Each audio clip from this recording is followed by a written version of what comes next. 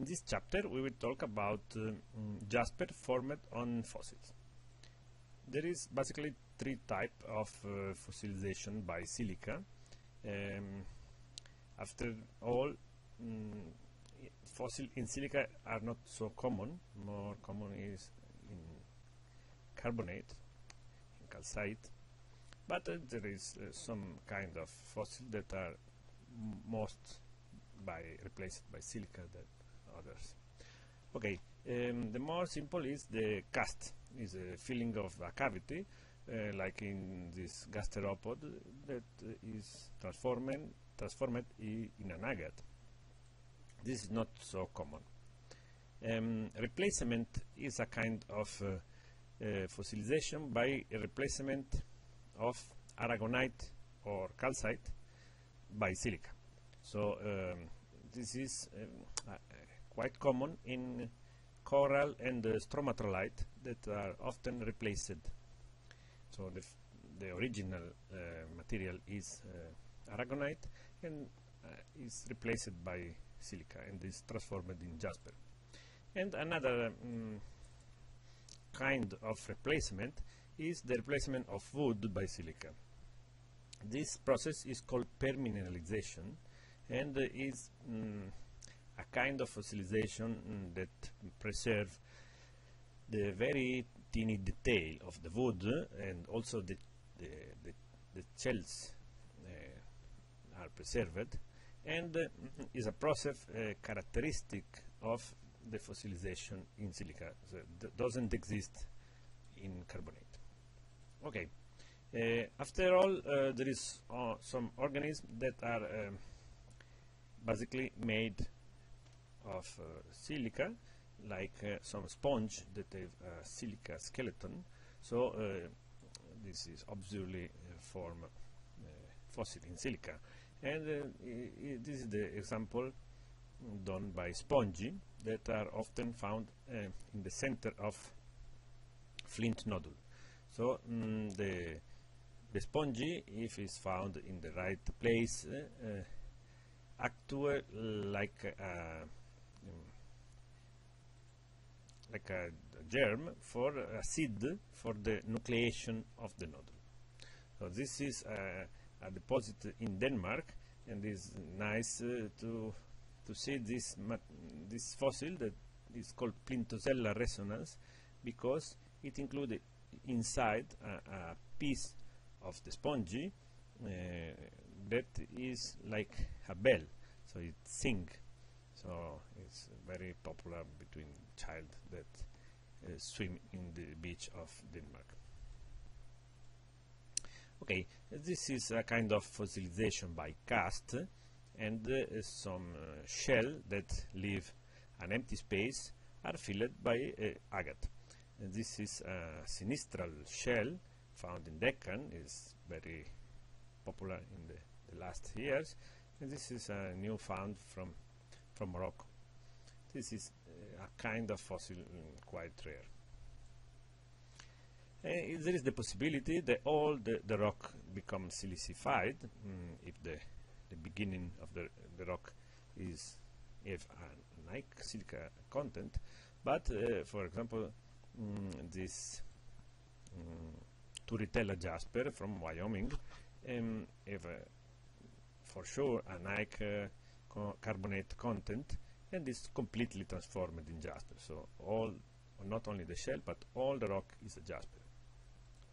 This is another example from Ukraine, and all the rock is silica that contain a piece of crinoid.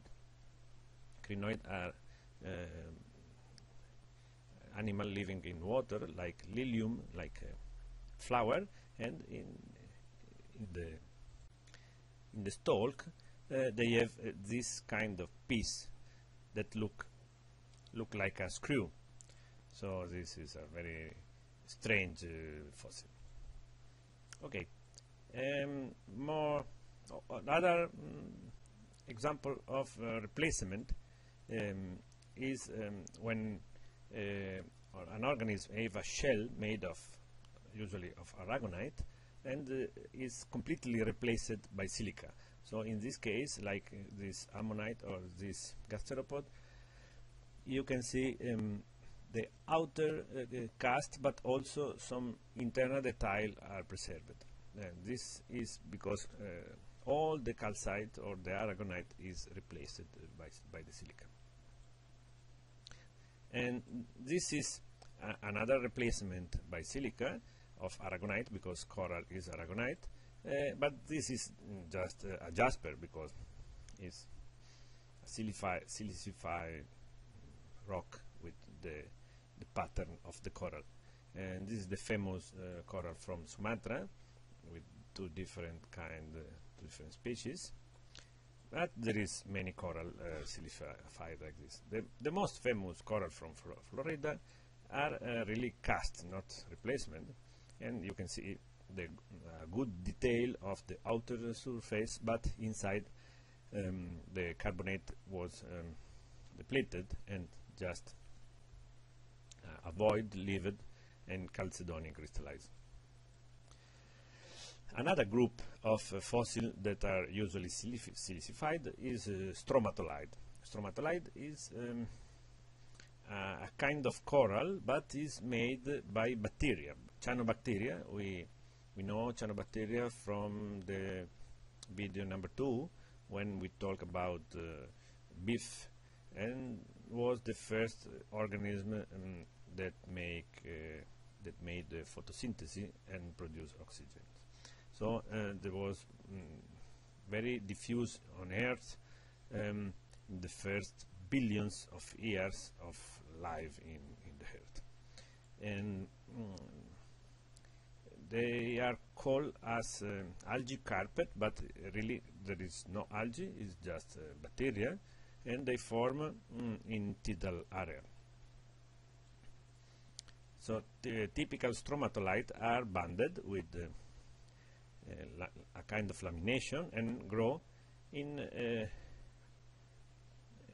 small pipe and grow toward the height. They have a very low growing mechanism, and they are made of carbonate. So the material cause the precipitation of carbonate and make a strong structure. This is the most famous stromatolite from Minnesota. This is an horizontal cut. We can see the structure, pipe structure, and because it's an organism not very known from people, I want to show you how is the aspect of living organism. So this is an example of Shark Bay from Australia. It's a national park, and in the tidal area, stromatolite form like a small reef made of this structure, and if you touch them, they are hard, but they are covered by a skin of gel material, and this is a kind of biofilm, because bacteria have the property to produce organic matter out of the cell. So all the organisms that live together live in a gel that is not owned by any special individuals, but is owned by the colony. So you cannot say if this material is from one or another organism, because it's out of the cell, and the organisms are unicellular. So they make a skin that is a living skin that make photosynthesis and is a little bit gray-green, and this small skin that is called biofilm favor the precipitation of carbonate. Okay, and this is another place where stromatolite are found in a salt lake in Argentina, and they have a small half-dome shape, and this is a similar shape specimen from Morocco. That is a fossil one. Stromatolite from Wyoming have a similar band structure, but in some cases they form lobes, and they are called oncolite. Oncolite is because of the shape more individuals, and really oncolite is a term better used when the stromatolite are loose, so are like a small nodule with banding around the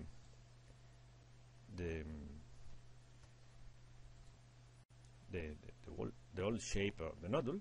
These are oncolite of less than 1 centimeter from Jasper from California, and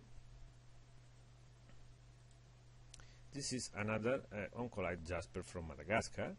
So you can see the nodule, the oncolites that are free in a massive background that is made probably of the same material, and there is a part of the carbonate that is precipitated by the bacteria, but part of the carbonate is precipitated by chemical induced by bacteria. So it's not primary, it's just secondary. And this is a living oncolite. This is from Mexico. So you can see they are like stones, loose stones, but if you touch, they have jelly skin, and the inside is very similar to coral. And a group of structure made always by bacteria, but are called microbialite because are not laminated like stromatolite, is make very huge structures. This is from Pavilion Lake in British Columbia, and this is a lake where the NASA have studied a lot, because this is a kind of life entity that can be found in Mars. So this is some of the biggest living structure on Earth, and are made of just stromatolite, just by bacteria. So it's a kind of stromatolite. This, we change theme. This is another group of Jasper that can replace dinosaur bone. So the big bone of dinosaur have a high porosity, and the replacement and the filling of pore make it as a Jasper. So this is why just dinosaur bone are transformed in Jasper, because of the size. This is one example from Argentina, is where they are found the biggest dinosaur in the Earth. The kind of fossilization is a mix of pore filling and replacement, but there is not Jasper on other kind of bones like mammal bones. So this is quite common, but just in dinosaur. The pattern is preserved, the original pattern of the bone, that is spongy. The black is bone, and any shell are filled by agate, and this is the most common color. It's red, but there is many colors. So the pore is filled, but then there is a replacement of the bone material, but some bone resist. This is a kind of huge variety of colors, and the most valued material is when, of course, there is beautiful color, but also when neighbor cell have different color. This, for example, is some very high quality material, gem quality, and is amazing the color that they have. Okay, so the pattern of the bone changed a little, so it's quite impossible or very difficult to know what kind of dinosaur it was. But the color are more variable, and there is also some bond that are replaced by chalcedony and is transparent like this cabochon.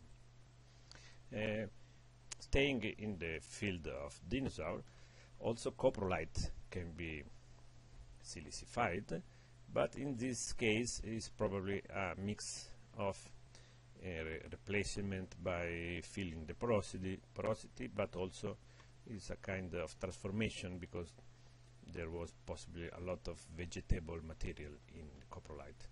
So this is a mix of this and the next kind of fossil. And this now we will talk about the permineralization, that is the replacing by silica of wood. So this is some fossil wood, the macro photo of fossil wood, and we can see that any small detail of the wood is preserved, and we can see the cell structure of the wood. And these are wood very old. This is one of the few cases where it's possible to see fossil detail of organic matter like this one, and this process that occur only with silica. We know that the process is quite fast because in logs buried in 1886 in New Zealand, some wood are just mineralized with silica, so it's not so long process for geologic time. And for understand this kind of process, I want to show you man-made process called plastination. Plastination is a way invented by a German studier, a way to preserve a human body. So this is a real human body that has been transformed in something of plastic. So quite similar to plastic, is silicon. So the process is first step is put the whole body that people before to die give the permission to use his body for science. So they put the body in a pool full of acetone. The acetone remove water and remove all fat material. So the cell become void, become filled of acetone. And after that there is a injection inside cell of the silicon polymer. And this is a process very similar to what happened with wood, because also we are talking about silicon polymer, because opal or jasper are two kind of silica polymer. And the third step is curing the polymer, because at the beginning it is soft, and is cured by heat or by UV light. So in the plastination you can transform any part of the body, any tissue, and conserve also the original colors, because the skin of the cell is the original. So this kind of body is used for study, for making exposition. There is many possibility for use this. And this is the result of plastination is not a cast. This is a cast. A cast is a doll, so there is nothing inside, just rubber. But this is a complete transformation of the body in a plastic object that is possible to expose in a museum. So a very similar process possibly occur for mineralization of wood, and this is a cast. So there was an empty space left by the wood, and you can preserve in this case is agate, the outer shape, but the inside is changed. But the permeabilization preserve all the structure and the ring of the wood. And this is an example. This is an actual wood, this is a fossil wood, exactly the same. It's totally preserved. So the process in nature have the possibility to fill the void lived by the wood, and to have time and temperature for curing the polymer. So it's perfect. And the chemical process is a kind of opalization that we see in the chapter of rhyolite jasper. We can see that we see opalization above serpentine, above gneiss rock, so almost near fumarole. We see that almost any kind of rock can be opalized. So a similar process of opalization of wood appear on the log before to fossilize, during fossilization, and when the opal replace the wood, then there is a kind of curing, so aging of the material that transform opal to jasper.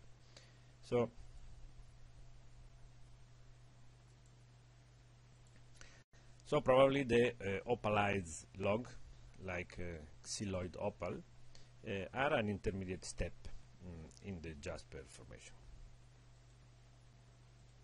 Okay, some famous fossil forests are in the world are transformed in national park, but the most famous is for sure the petrified forest of Arizona, where very big wood are fossilized, completely fossilized in silica, in jasper, and a big palette of colors are present. For this reason, it is called rainbow wood. So the forest is of Triassic age, and most of the trees are of Araucaria, that is a kind of pine.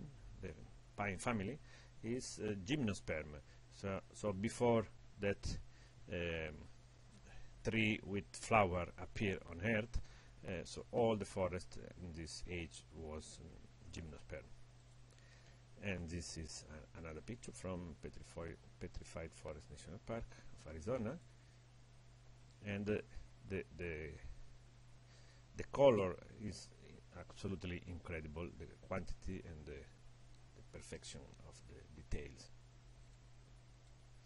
Another famous forest is in Argentina, in southern Argentina, in Patagonia, where a very big log of Araucaria are found. And in this case, there is fossilized also pine cone. And this pine cone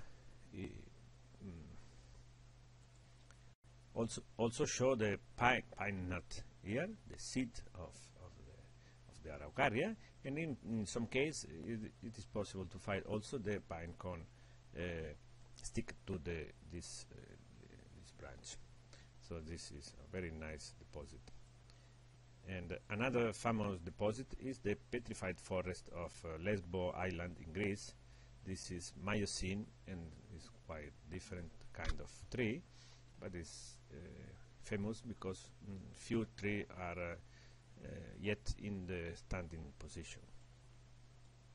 Many forests are not so spectacular for make a national park, but are found in geological deposit, and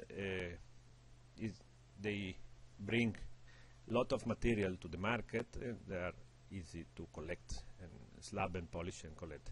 One of the more famous is the blue forest in Wyoming, characterized by blue inclusion of chalcedony in the fracture of the wood. Also we can see that the round shape of the log is squished a little bit, and the shape is oval a little bit. A few famous petrified forests are found in Oregon. This is from McDermott area near the Oregon-Nevada border, and this is a cherry wood. Another famous forest is in Stinking Water, and this is an oak wood. But very famous, probably the most know is sweet tom, always from Oregon. Out from United States, there is a very famous petrified forest in North Madagascar, where very colorful material is found also. And a kind of very strange material is what is called red wood. It comes from Australia, and this also Araucaria wood, because it's a Jurassic age, and but this material is not found on land deposit, but is in water. So the log are floating on the sea, and they are attached by mollusks. So they are parasite of a bivalve that make some tunnel, and make its own home inside the wood. So this is the animal with two small shell here that turning, you can make the small hole, and the living animal stay at the entrance of the tunnel. So many individuals can bore the hole, and they profit of the floating of the wood. So they move on the sea until the original wood is so filled by animal that is obliged to sink. So it's too heavy. So there is not enough wood to float. So when it's sunk, the animal die, and they leave the hole empty, and the white material, that is a kind of radiolite mud, enter inside. So the white outer material is a kind of chert, and the black is the real wood. Other kind of wood can fossilize. Palm wood from Texas, Louisiana are very famous. There was a big palm forest in this area, but also cycad, that is a kind of very old age palm tree. Cycad are possible to find fossil. This is quite rare because they are a small log, so it's quite difficult to find. And if we go back in time, in Permian age, when most of the tree on the land was tree fern, this is a deposit from Brazil, a kind of tree fern fossil wood that is witness of a very old forest.